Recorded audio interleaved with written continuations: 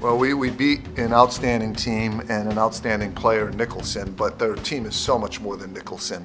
I thought the key to the game is we really played hard defensively. I think our pressure made them a little uncomfortable.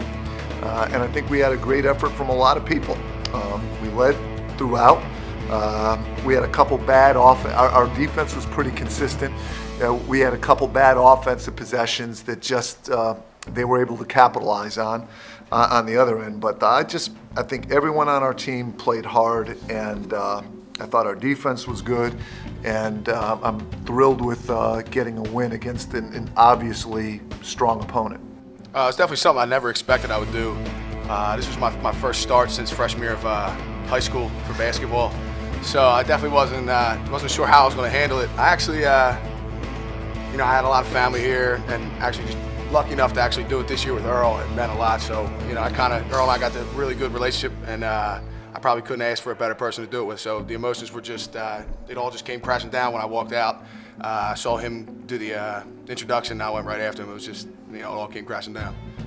It's a big deal. It's a big deal. It's what I told our team is, and I'll tell a little funny story before the game. I said, a team that wins 19 games is a good team. And I said, what's a 21 team?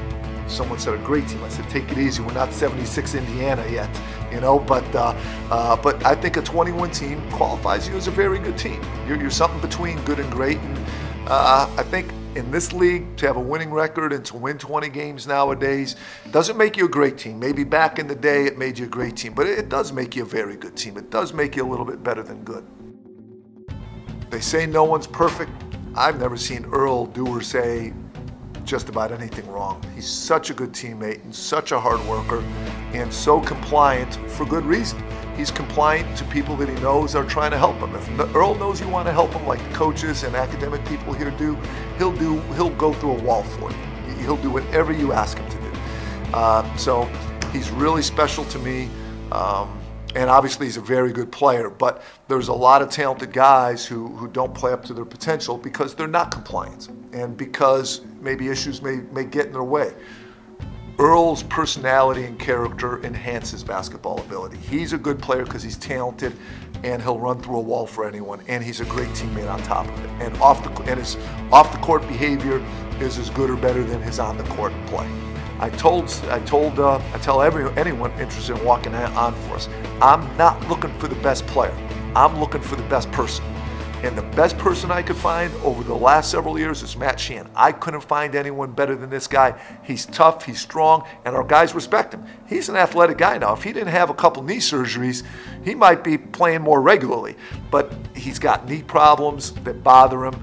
But he's so strong and tries so hard, and our guys just respect him as an athlete. They obviously respect him as a person because he is a great person, but they respect him as an athlete too. This is a football guy.